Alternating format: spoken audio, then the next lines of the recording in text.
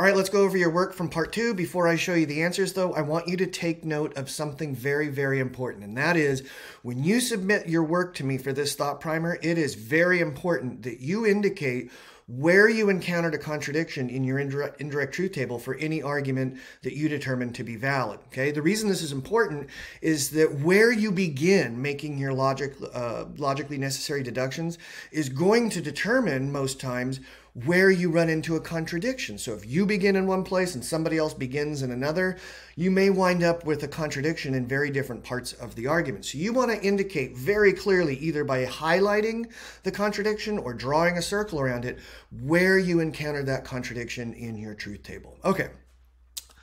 Number one, you're going to want to highlight where you ran into a contradiction because that argument is valid. So somewhere in your truth table is a contradiction, draw a circle around it or highlight it. Number 2 is invalid, so you deduced all of the logically necessary truth values without contradiction. Number 3 is valid, so make sure you mark where you encountered that contradiction. 4 is invalid. And 5, another argument, you're going to want to indicate where you encountered a contradiction because number 5 is valid.